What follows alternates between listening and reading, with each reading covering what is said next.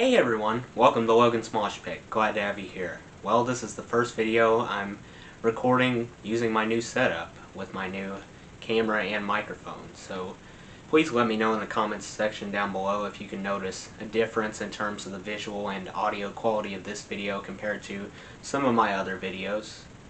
Hopefully everything looks and sounds better than it normally would. I think we're going to stick to this setup moving forward for almost every video, except for the guitar videos, because those videos were recorded months and months ago ahead of time on my phone. So it's just going to take some time to get used to this new setup. I'm still learning how everything works. There's a learning curve involved. Hopefully it'll become second nature soon, and I'll get used to how everything should be put together from this point forward. Hopefully it'll become second nature to me soon. I think it'll be beneficial in the long run. It'll make the videos look and sound more attractive. Anyway, today we're going to do another episode of the Memory Lane series, the place where we take a look back at some interesting articles and interviews from old guitar magazines. My dad has been subscribed to Guitar World magazine for about 30 years now. He saved a bunch of old magazines. He was kind enough to let me borrow some. So the one we're going to look at this time is the holiday 2005 issue of Guitar World magazine.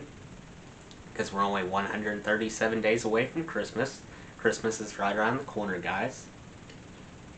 Here's the cover. I'm going to share with you, I guess you could call it a mini interview, series of mini interviews, because the Guitar World staff went around, they talked to a bunch of different guitar players and asked them each a question. They asked them to name a record that basically changed their life, had such a monumental impact on their life that it inspired them to get involved with the music business. Obviously, there are two different guitarists in almost every band, the lead guitarist and the rhythm guitarist. So I just chose one of those. I either picked the lead guitarist or the guitarist that had been with the band the longest.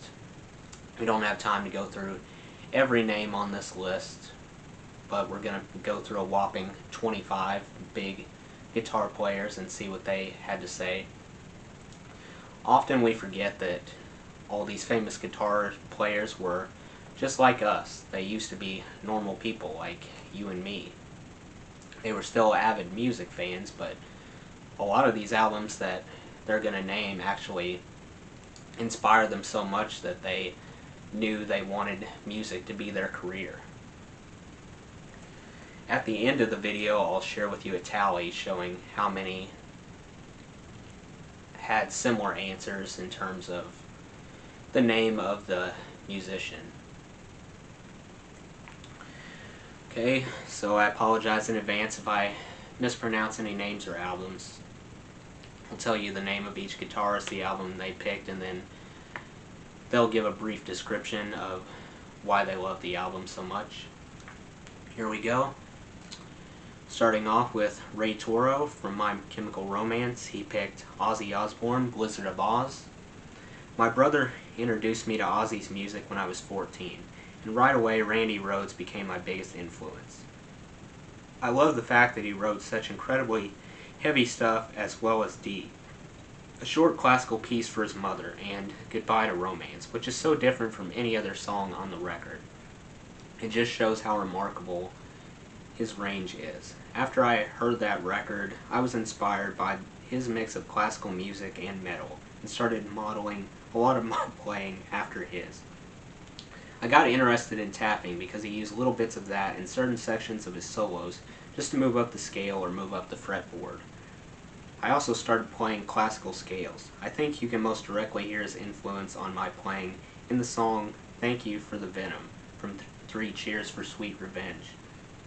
Toward the end of the solo, there's a really fast triplet run down the scale that's totally reminiscent of him.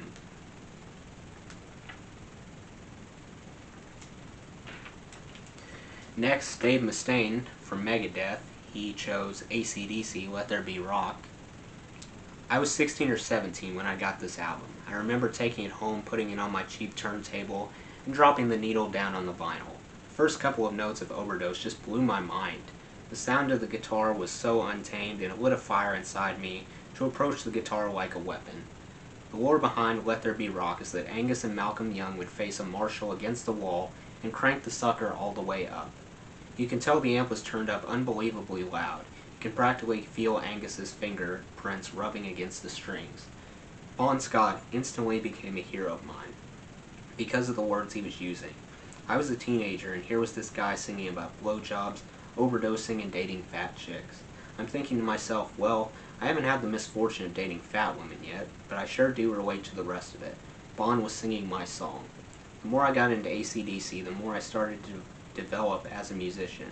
When I was a really young kid and learning music, I was very influenced by the British invasion, the Beatles, the Who, and the Stones, but when it came to developing my own guitar playing style, it was all about the new wave of British heavy metal.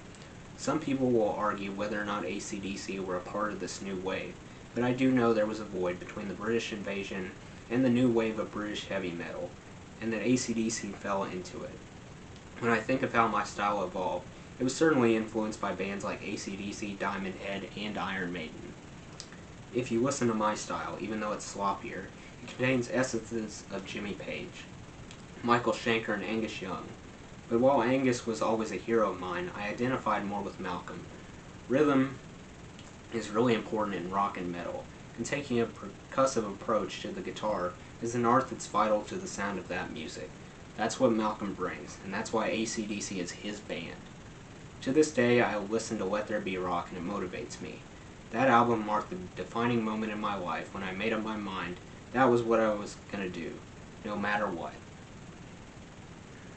Next, Slash from Velvet Revolver. He selected Aerosmith, Rocks. I first heard Rocks when I was 13 or 14. There was this girl, Lori, and I'd been trying to get into her pants for what seemed like forever. She was the hottest chick in school and just exuded, no excreted sex appeal. One day I rode my BMX bike over to her place. We smoked a bunch of pot, and she started playing me records. My parents were in the rock and roll business, and I was raised on a lot of music. The Kinks, The Who, The Stones, Small Faces, Animals, Beatles, Bowie, Led Zeppelin, so I'd already heard the stuff she was playing, except for Rocks. From the moment she put it on and Back in the Saddle started playing, I was glued to the album. She just vanished into the shadows, and I completely forgot about her. I'd been into records by Black Sabbath, Zeppelin, and Deep Purple, but rock sounded like the Rolling Stones, who had been my favorite band from age 3 to 13. It had the blues-based rock and roll thing, but turned up to 15. Aerosmith delivered the songs with such urgency, and the music had an almost punk attitude, with its powerhouse rhythm section and guitars that were all over the place. Rocks was loose and frenzied, and I could relate to the emotional angst-filled vocals of Last Child and Combination. It wasn't pristine and perfect, but it gelled together perfectly. It's an amazing record. Rocks was also right up my alley because I was one of those kids. I was a bad kid in school. I had long hair and wore jeans. I smoked. I didn't fit into the yuppie crowd. I was basically just a punk who didn't fit in anywhere. At that time, I knew nothing about the guitar. I'd been to a lot of recording sessions with my parents, but I didn't know anything about anything. But I always dug music, and Aerosmith's drunken, chemically induced powerhouse sound just sold me and changed me forever. Rocks was aggressive, loud, and swaggering. It fit my personality perfectly. After I digested the album 6 or 7 times at this chick's apartment, I just got up, grabbed my smokes, jumped on my bike, and went home. I never did get laid, but not too long after I picked up a guitar, and I've been doing it ever since. Next, Kirk Hammett from Metallica. He went with UFO, Force It. I was 15 years old, and a friend of mine brought it over to my house, insisting that I had to hear it. I was still living in my parents' house at the time, and they had a very loud stereo system. My friends would come over and we would blast it up to what we thought was concert level. Boy, was I naive. The first track my friend played was Mother Mary, and I thought, wow, these guys are just as heavy as Thin Lizzy, Aerosmith, Montrose, and all the other hard rock stuff that I was listening to before I got into heavy metal. When it got to the guitar solo, I was just blown away by Michael Schenker's tone, phrasing, and technique. By the time his second solo came on with the fastest descending lick I'd ever heard, I was totally hooked. I immediately grabbed the album cover and saw the picture of Schenker playing a flying V. From that point on, I knew there was an entire rock vocabulary out there. It was not just based on pentatonic scales, and I would set out to learn as many Schenker solos as possible while trying to write heavy riffs just like UFO. I also wanted a flying V so bad. That record taught me a lot about solo structure, phrasing, and melody, as well as playing for the song. I was amazed how UFO could be so heavy and so melodic in the course of one song. I think the band I was in at the time added 2 UFO songs to its set that week. For me, the standout tracks on Fawcett are Mother Mary, Shoot Shoot, This Kid's, Out on the Street, and Let It Roll. Every time I pick up the guitar and start improvising, I think a lick or two from that album squeaks out subconsciously. I probably spewed the most Schenker licks on Kill 'Em All because everything was still kind of new to me at that time. Next, Steve Vai picked West Side Story, original Broadway cast recording. I was about 7 or 8 years old when I first heard West Side Story, and it had a huge impact on me. If you look at the elements of that record, it contains so many of the things I enjoy doing today. It has a historic melody. How can you compete with Leonard, Bernstein, and Sondheim? And the lyrics are wonderful. Along with its enchanting and exquisite melodies, West Side Story has attitude and a tremendous amount of frenetic energy. It's emotional, theatrical, and technical. It's everything. Because I was a young kid, that type of music represented a sort of freedom for me. It wasn't all groove or beat oriented, and it didn't fall within the confines of conventional pop song structures. These guys just did whatever they wanted. When I first heard it, I thought, this is what music needs to be, and you can see the influence in my approach. From the first note I ever recorded on my first solo record, I made a very conscious decision to try and work outside of the box. Next, Robbie Krieger from The Doors went with Bob Dylan, Bringing It All Back Home. This guy from Marblehead, Massachusetts, who I knew in school named Bill Finity, turned me on to Bob Dylan. We had a jug band called the Back Bay Chamber Pot Terriers. This was the same time that Jerry Garcia, Bob Weir, and Pigpen were playing in a jug band before they formed the Grateful Dead. But they were a lot better than us. Our only gig was for the Ladies Auxiliary. We played a bunch of Dave Van Ronk stuff. I was 19 and attending Santa Barbara when Bringing It All Back Home came out. I was taking a lot of acid in those days, and everything Dylan said just really connected with me. There are a lot of great songs on that album. Maggie's Farm, Mr. Tambourine Man, It's All Over Now, Baby Blue, Subterranean Homesick Blues is one of my favorites. That was actually the first rap song as far as I'm concerned. Dylan uses the words like notes. He didn't really care what they said, just how they sounded. I always liked the way that Dylan played guitar, although I never tried to copy the way he played. I was always amazed by how he could play guitar and sing or play harmonica at the same time. But the spirit of Dylan's music has always stayed with me through everything I've done with the Doors and the Robbie Krieger Band. Next, Joe Perry from Aerosmith. He chose the Yardbirds, Having a Rave Up. That album was incredibly important to me as a young budding guitarist because it was set in a blues genre that I really gravitated toward, the raunchy, basic sound of the electric blues. The album came out with all the other stuff from England. The Beatles, Stones, Freddie and the Dreamers, Dave Clark 5 and all that. For the most part, those were pop bands that seemed to have reached the unattainable. But when I heard Having a Rave Up, I thought, hey, I can play that. That was the first album on which the guitar solos were as important as the lead vocals or the songs themselves. Up until then, a lot of guitar solos would just be there to take up a little space between a chorus and a verse. They were really organized and premeditated. But when you heard the guitar solos on the Yardbirds stuff, you felt that Jeff Beck didn't know what he was going to play until he played it. There was freedom to jam. And that was the foundation for where Beck, Jimmy Page, and Eric Clapton, who all played in the Yardbirds, went later. And the psychedelic side of Having a Rave Up was so hip too. The first time I heard Having a Rave Up, I was at my friend Dave Mead's house. He had an older brother who was into playing and had a guitar.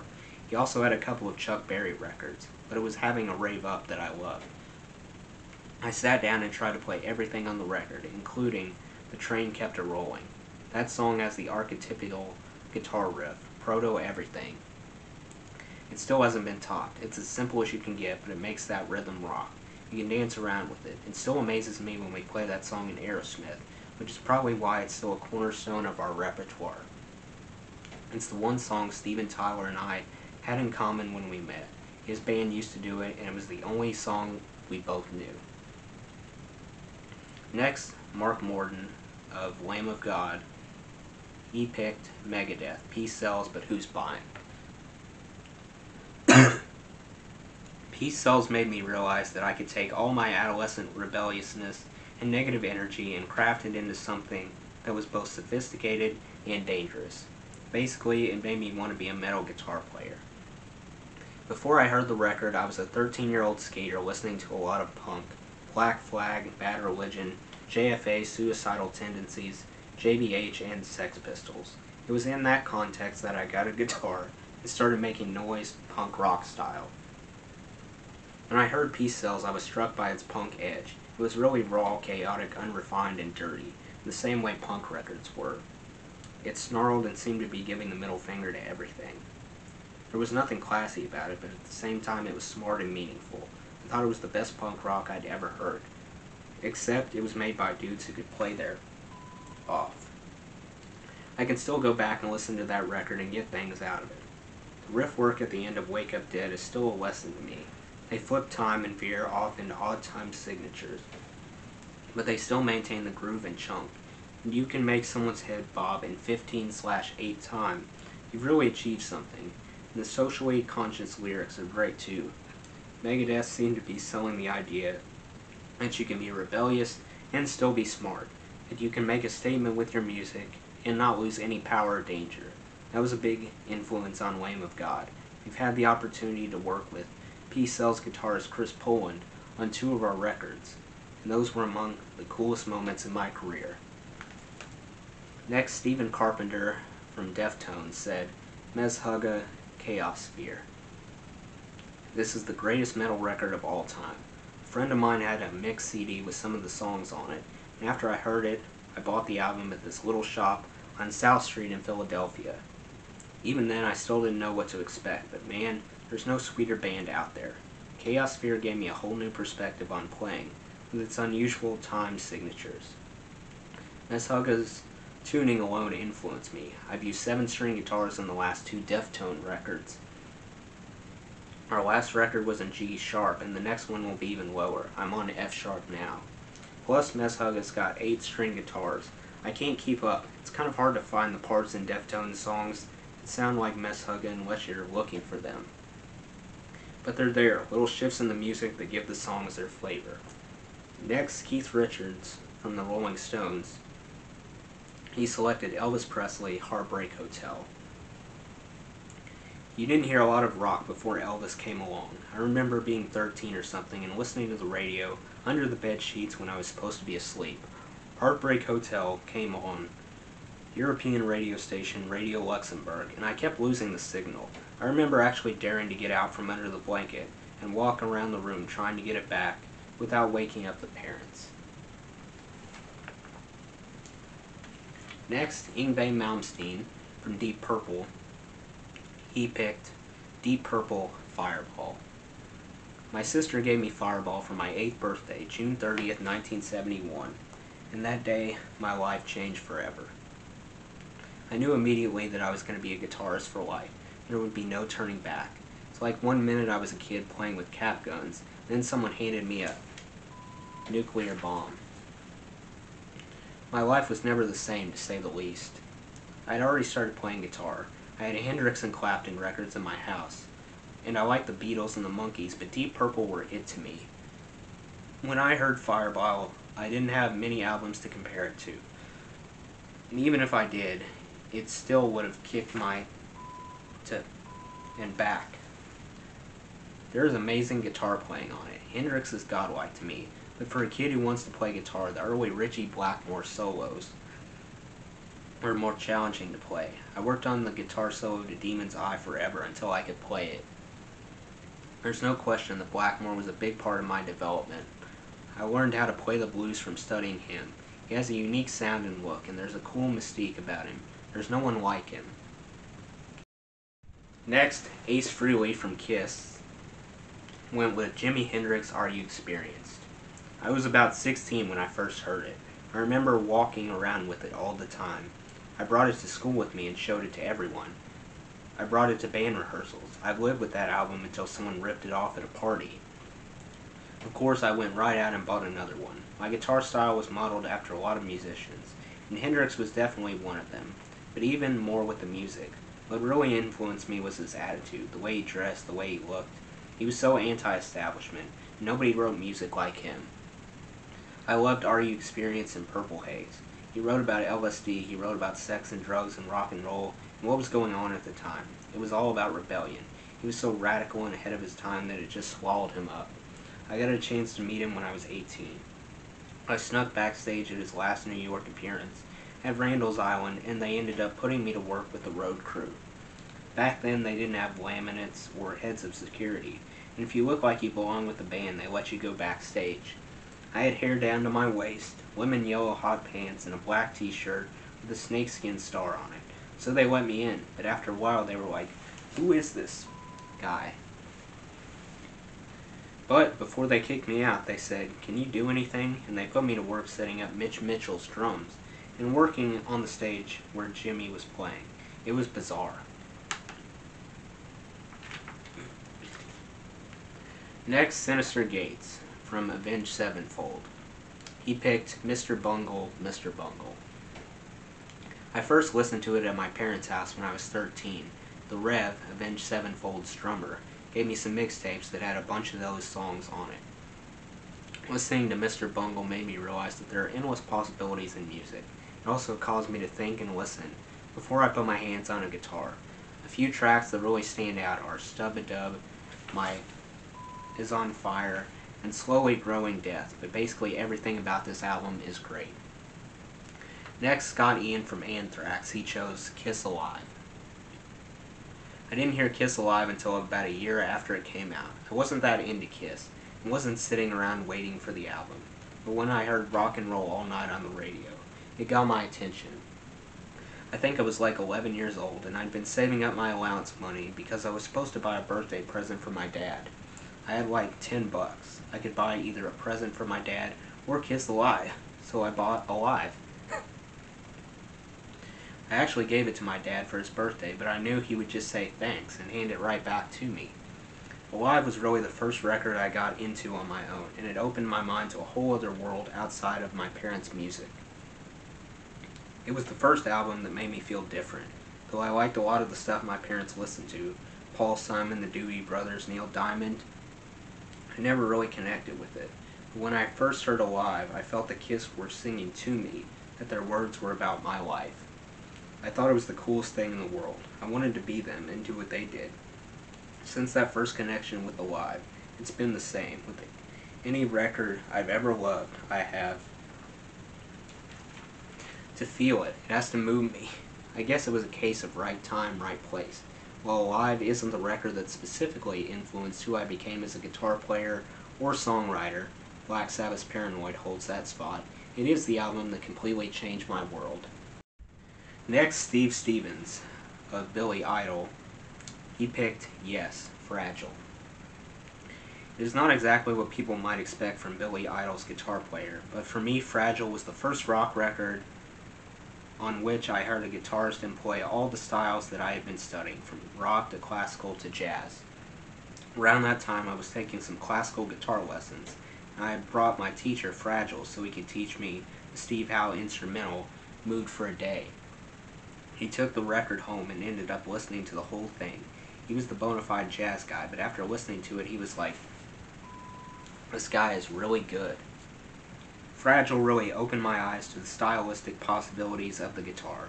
With Billy Idol albums like Rebel Yell, I looked at songs like Hills and Valleys, where you could build in different guitar textures and not just have one sound the whole way through. I realized this was possible when I noticed what Steve Howe did on Fragile. He treated his guitar parts like pieces in an orchestral arrangement.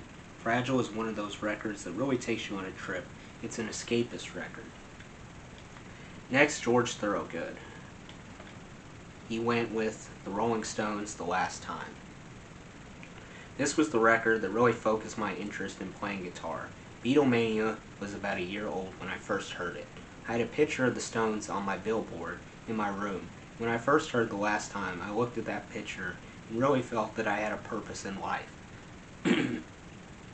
That song was the turning point where I said, I know now what I'm going to do for a living, somehow, some way. The Stones had been the world's first underground band. They were not a commercial act. They were artistic and very proudly revolutionary in the pop world. And that appealed to me, growing up in conservative Delaware. I would get up every morning at 7 a.m. and play The Last Time twice. I'd go to the bathroom and then play it 2 more times. I'd eat my breakfast and play it 2 more times. My dad would be getting me off to school. It was just the 2 of us. A lot of dads back then would have said something like, why are you listening to those female impersonators? When will it be the last time?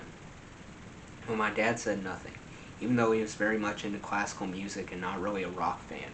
Cut to 16 years later. I'm opening for the Stones in Philly. I'm backstage. I've made it now. I'm a success story. My dad is there backstage with me, and I say to him, Dad, how about this?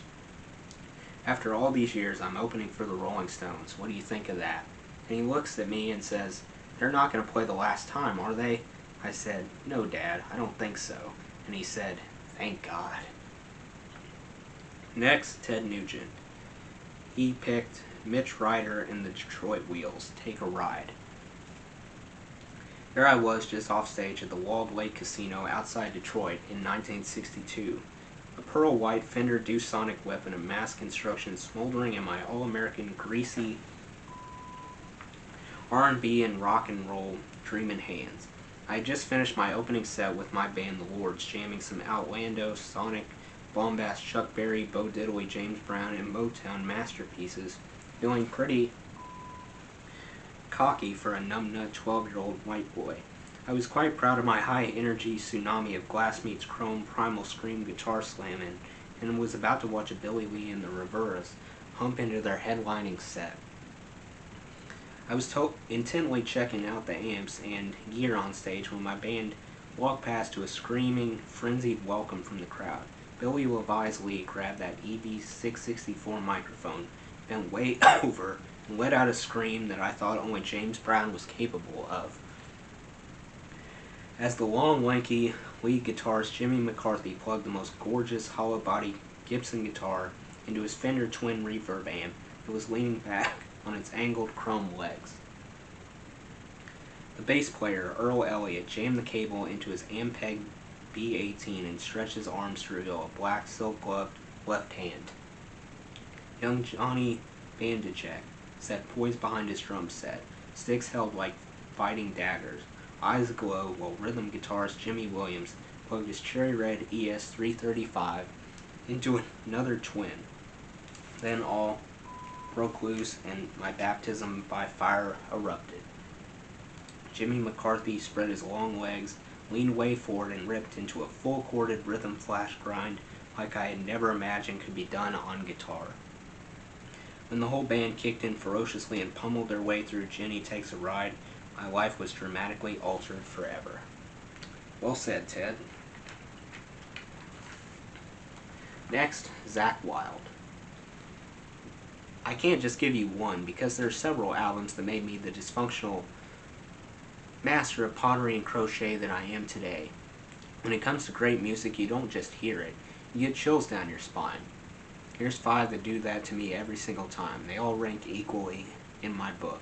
Without them, I wouldn't be able to play the way I do. Black Sabbath, Sabbath Bloody Sabbath. I got divergenized by Sabbath before I started playing guitar when I was like 12 years old. They scared the out of me the first time I heard them. The mood of Sabbath Bloody Sabbath is really dark, but really uplifting at the same time. Ozzy's voice is just so melancholy and lonely, and the music is just so brutally powerful. Even the mellow stuff like Fluff or Spinal Architect sounds dark, lonely, and real. Sabbath is in my blood, and Tony Iommi's soloing influenced me too. As far as I'm concerned, he's up there with Page, Beck, and Blackmore. Second, Ozzy Osbourne, Diary of a Madman. I remember coming home from school with one of my buddies, sitting in his room, putting this on and just going, holy. I just started playing guitar and Randy Rhoads soloing altered my soul. I still practice it all the time when I'm on the tour bus. I learned how to craft a solo from this record. Randy was the master of that. His solos are a song within a song. Next, Frank Marino and Mahogany Rush, live. Sean McLachlan said the first time he heard Jack saxophonist John Coltrane play, it opened doors he didn't know existed. When my guitar teacher, Leroy Wright, placed this album for me, it was my Coltrane experience. It just blew my mind. I couldn't believe that you could play pentatonic scales like that. It's like blues on steroids, fast but with feeling. Next, Elton John, Goodbye Yellow Brick Road. This is a flat-out masterpiece. To this day, the production pretty much destroys everything else that's on the radio. Everybody playing in that band was sick, and when you couple that with Elton's voice, piano playing, and writing skills, you've got perfection. Last, Van Halen 2. First time I heard Eruption from Van Halen, it was totally mind-blowing. But when I heard Spanish Fly from Van Halen 2, I was like, you gotta be kidding me. The great thing about Eddie Van Halen is that even though his solos are beyond sick, he's the whole package. An amazing rhythm player and an amazing songwriter.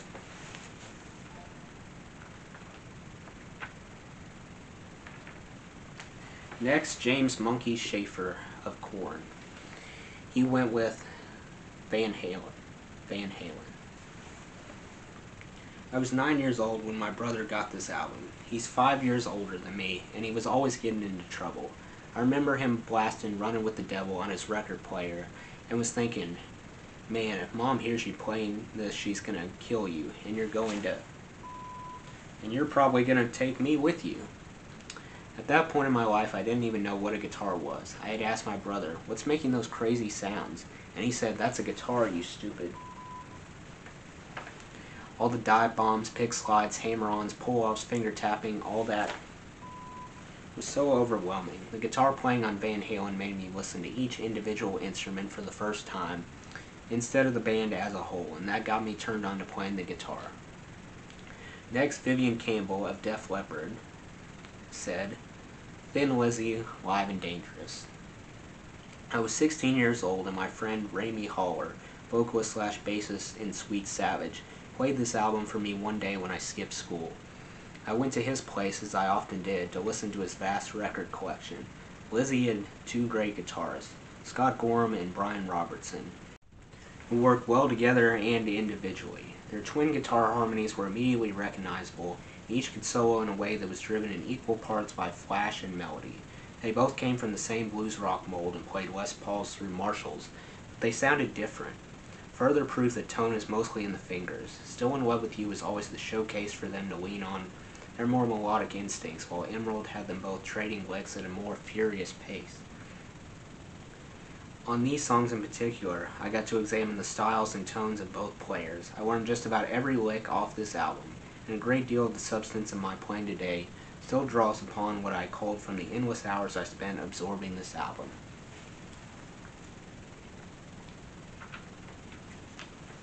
Next, Neil Scahn of Journey chose Jimi Hendrix, Are You Experienced? When I was 12 years old, I heard some of the songs from this album on the radio, and they grabbed me right off the bat. At the time, I was living with my folks in San Mateo, California. I had already been playing guitar for a couple years. I'd been digging on the blues, and as soon as I heard the music that was coming from the UK, it grabbed me. It was blues, but a different kind. An electric improv blues with lots of jamming. It completely sucked me in and inspired me, because the sound was new and different. For the longest time, I'd switch between listening to Are You Experienced and Cream's Wheels of Fire. There were so many great songs on Are You Experienced, like The Wind Cries Mary. The song is melodic, slow, and majestic, yet very bluesy. I also love the title track with its backward drums and guitars. It was the first time I heard something like that. I hear a lot of Hendrix influence in my guitar playing. He's someone I learned a lot from, so his electricity is a part of me. When I play live, I sometimes do a rendition of Voodoo Child, Slight Return, mixed in with Gypsy Queen. It demonstrates how much of an influence Hendrix has had on my playing. Next, Michael Schenker from MSG, Scorpions, and UFO went with Jeff Beck, Truth. I heard this album in a friend's house when I was around 14 or 15 years old, and it completely transformed me. I walked home that night humming improv solos. I knew I was on my way. I was unstoppable. When I arrived home, I took my guitar and practiced at a totally new level. It was a major jumpstart for me. Most important, I didn't try to copy Beck's lead guitar, but instead took inspiration from it. It was like the lid came off my inner well of creativity. It was around the same time that I heard Black Sabbath, Led Zeppelin, Cream, Taste, Wishbone Ash, and Deep Purple. From listening to these artists, I got connected to real rock music. I learned their songs and performed them with Klaus Meine in a band called Copernicus before he joined the Scorpions. Of course, there are many other guitarists I paid attention to, including Johnny Winter, Peter Frampton, Mike Ronson, Paul Kossoff of Free, Clem Clemson of Humble Pie, and Leslie West. Prior to any of this, though, I developed my foundation by listening to groups like The Shadows and The Beatles. In the years after, I was impressed by other guitarists like Eddie Van Halen. When I heard his two-handed tapping on the first Van Halen album, I said, how in the world is he doing that? I found out later, and then it became less sensational, especially when everyone was copying it. Technique has a limited lifespan. Besides, if you practice another guitarist style too much, you can't get away from it, and before you know it, you sound just like everybody else, which is exactly what happened in the late 80s. A cleaning needed to happen, and it did. Guitarists who play solos from the heart can perform every night, and will always sound fresh. When solos come from the heart rather than the mind, that is, from technique, they're always new. I can even copy my own lead breaks with the same feeling I captured on the original recordings. It happens only in that moment.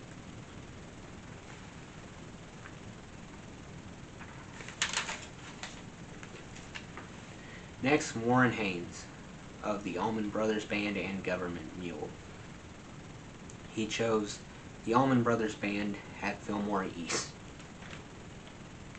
At Fillmore East would have been one of the albums that changed my life if I had never joined the Allman Brothers Band, but I have been a member for 17 years, so making this album my choice is an absolute no-brainer. It contains great music, not to mention countless licks from not one, but two great lead guitarists, Duane Allman and Dickie Betts. I learned a tremendous amount just studying the approach the band takes on this record, which is to use the songs and arrangements as starting points for musical explorations. Knowing you could even do that in a rock context was very liberating, and for me, being from the South, the record gave me a sense that you don't have to play things a certain way or pretend to be someone you're not in order to succeed. My friends and I used to listen to it over and over, literally wearing out the vinyl trying to capture every nuance and lick. I understood the concept of improv thanks to hearing great music from my older brother, including Live Cream, bluesmen like Howlin' Wolf, Muddy Waters, and Elmore James, and jazz by Sonny Rollins, John Coltrane, and Cannonball Adderley. Hearing At Fillmore East was like discovering the link between all that stuff and beginning to understand how improv can achieve a sense of perfection. Sometimes it sounds like there's nothing better the musicians could be playing than what they're doing off the top of their heads. That's when the band has reached something beyond the sum of its parts. It's like the coolest classical piece in the world. That's what At Fillmore East sounded like to me, and still does.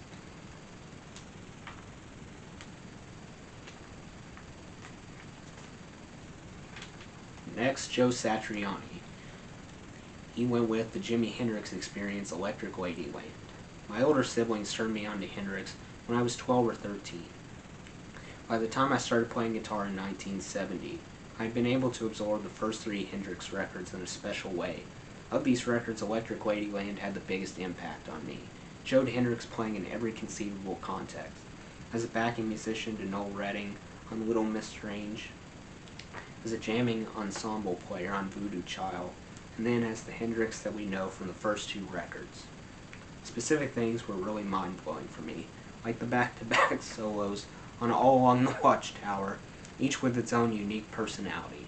And of course, Voodoo Child, Slight Return was the ultimate tour de force. In 1983, A Merman I Should Turn to Be is the song that did it for me. My friends just wanted to hear Crosstown Traffic or Come On Part 1, the short, accessible songs. 1983, man, that's the right there. I listened to that song and envisioned an entire life for myself. Last winter, my son Zizi and I were out snowboarding a lot, and we spent a lot of time driving together. He zeroed in on that song right away, all on his own. He's a young guitarist himself, and obviously his connection with that generation is distant, so I was intrigued and happy to see him connect that song just as I did. Last, Warren DeMartini of Rat. He selected Jimi Hendrix' Band of Gypsies. I was 7 years old when I heard this album, and it's one of the few records I remember hearing for the first time. It was the summer of 1970, and I was living in Chicago. One of my older brothers put it on, and I remember walking down the hall from our kitchen toward the sound, stepping through the door and just staring at the record as it played. I was in awe. The memory is just so vivid. This is my favorite Jimi Hendrix live album, because at various times on it, like in the song Machine Gun, seems to transform from a performer into a transducer, channeling the emotions of a whole generation through his guitar. It turned me on to a new world of sound and sparked a desire to learn to play. Band of Gypsies were a great group. One of the things I love about this record and other live records from this period is the improv, the jamming. On the night this was recorded, everything was at its best, from the energy of these three very musical people to the components between the guitar strings and speakers. Well, the final tally turned out to be 4 for Jimi Hendrix albums, 2 for Ozzy albums, and 2 for Van Halen albums. Those were the most popular answers out of the 25 names that we went over. All the others were 1. I think one thing that practically every answer had in common with each other, no matter who it was from, was that all those albums in some way inspired the sound that you get from those musicians. If you pay attention closely to what they've done, you can probably hear some of their influences seep into the melodies. So that does it for today's video, guys. I hope you enjoyed. Make sure to like, comment, and subscribe if you haven't already. I really appreciate the support. I'll see you next time. Till then, rock on.